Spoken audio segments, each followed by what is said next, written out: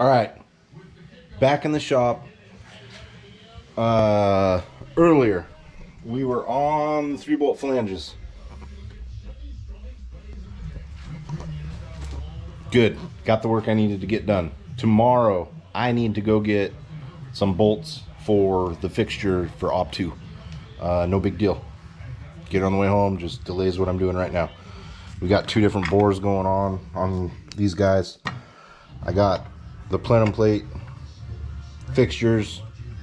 Found some bolts to do Op 2 here. It's Sunday. I can keep going all night. This stuff just never ends, so I have to force myself to walk away. Just started cooking with Nub outside, and there we go. ADD brain, ADHD. Yeah, just I got a lot of stuff going, and this is why it takes me so long to get things done for people. But enjoy the show. Back to the 3-bolt flanges. I got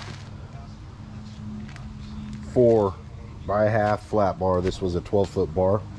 This is the new way I decided to do it. I was getting them laser cut before out of the plate, which is the most efficient way to do it. Most people are pretty happy with laser cut parts. One company I got them from, they were a little rough. I didn't like the lead-ins and stuff. And Zealous Manufacturing did them last time. Did a great job. But the price point is just crazy right now on the material. So we're back to this. The milling is slower. But the thought is if I'm welding and running the mill at the same time, it's okay. I can go slow. So, you guys want to know something? I don't have a bandsaw. I don't have a good bandsaw. I always had a little Jet 1 non-cooled POS. I use a chop saw on aluminum. Not a chop saw. Compound miter with a Diablo blade. But, same thing.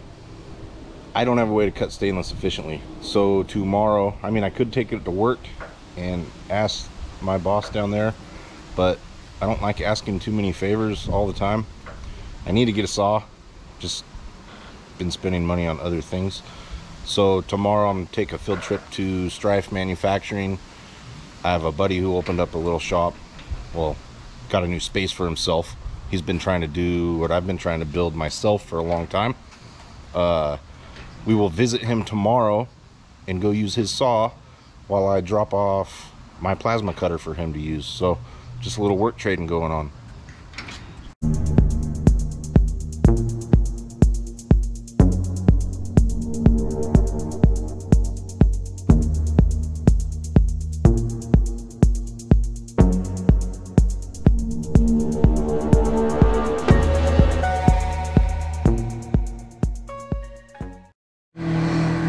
So the mill is just struggling through this stainless.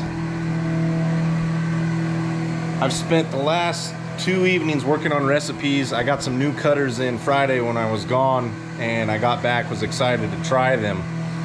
I made some really good progress. Things were moving along, and then at a third of the manufacturer's recommendations for feed rate, I kept losing corners and my roughing in mills started glowing, and all of a sudden, boom, you're done. So to get these orders out that I have right now, I'm nursing through some old tore up 4-flute, 1/2 inch. I'm not gonna go over brands yet, just because maybe some of this stuff is my fault, maybe it's not, I'm not sure. Anyway, we're working our way through what I got going. I do have a couple resources I'm going to lean on. I'm going to talk to my rep at Goering and see if he wants to come over and just see what's going on here, because he's always helped me out in drilling situations and other things, and I haven't really asked him much about milling. So I'm going to see what they have up their sleeves, and if he's got any good recommendations for me to tackle this. That'll be kind of a separate video, and I'll go over what I was doing, and then if I have success with him, I'll cover that in a separate video. But see, we got some shoot up in mills. I do have flanges going out to customers, so we're okay. Just a little delay for those guys. And yeah, so that's gonna wrap this project up for right now. And when I shed some new light on what's going on here, I'll definitely do a recap. Thanks for tuning in on this little project. So on the way home from work today, I stopped and got more tooling for this stainless situation we got going on here. I did not call my tool rep that I wanted to, just because I needed to get going sooner than later. And what I did was went by my tooling guy's shop on the way home, and when I started machining, I used helical end mills because they had a milling advisor that kind of taught me what was going on with speeds and feeds when I had no clue whatsoever what was going on. So I went, picked up helical. Expensive versus a lot of other stuff out there. And this could be a disaster, or it could save my butt. What we are also going to do now is go to the milling advisor and plug in all your parameters, your material engagement, what type of machining are you doing, and then it will give us some stuff for full slotting, roughing, helical plunge, all these little factors. So I've bought a couple different cutters here. Actually, this is a YG cobalt, not carbide. And the thought here is maybe it'll hold up and not be as brittle as the carbide. Carbide's brittle. And once you lose a corner, it is totally done. I think the cobalt may be geared up a little better for the Tormach, just because you can't run this thing hot and heavy like carbides want you to. And it might be a solution for me in the future here. We got a 5 flute stub length because I have 1/2 inch material. Got a little bit longer length, and I even got one, where's this thing at, with a chip breaker. What is this guy? I've never used one. See that? It's just got a couple serrations for a chip breaker, not a full-blown rougher, just a chip breaker. Anyway, let's see what happens here.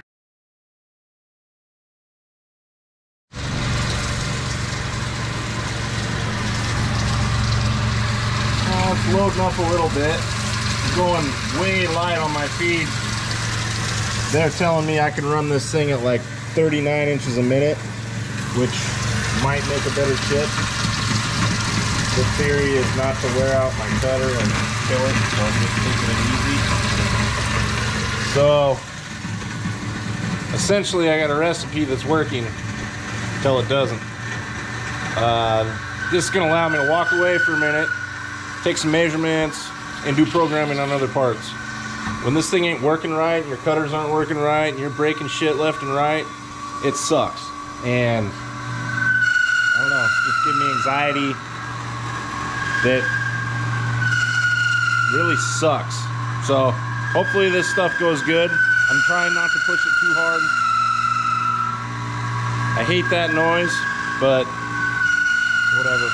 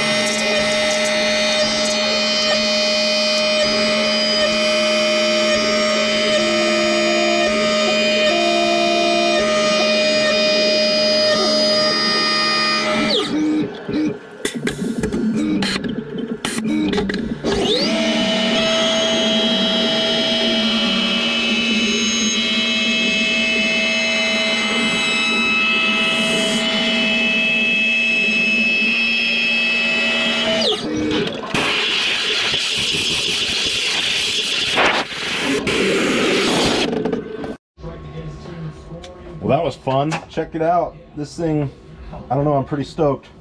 Just got to set your height, weld it from the back side, and it's going to be good to go.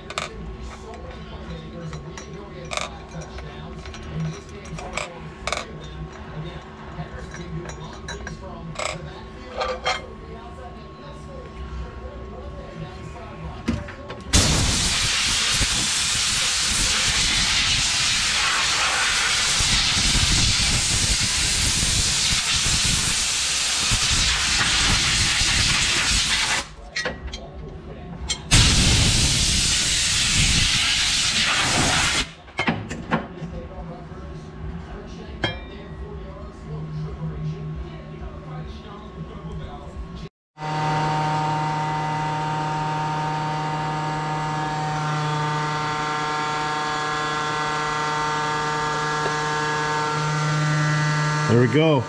We got the flange cut, ready to go. This is actually a 16 valve plenum plate for the Nubworks do-it-yourself kit. And then we got now the flange, where you can take a 16 valve or a 20 valve right there and create your own manifold. I always struggled on the plenum. Couldn't help anybody out because everybody has different things. This is an off-the-shelf thing from Skunk that you can buy their cast manifold. Even comes in a center feed. And now with these parts, you can make full manifolds. You can take a big quart factory manifold, cut it off,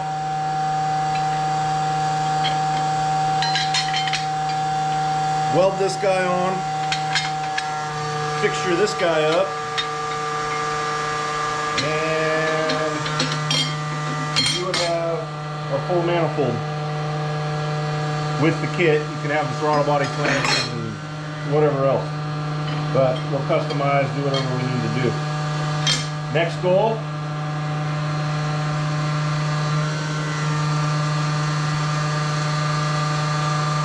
take the 24 valve VR6 flanges and get a VR6 option in there. I think I can make it fit.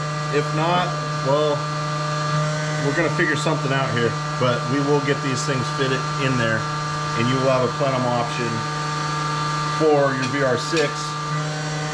And Skunk has a stackable flange to increase the volume that you're gonna need for the 2.8 and the 3.2 liter engines.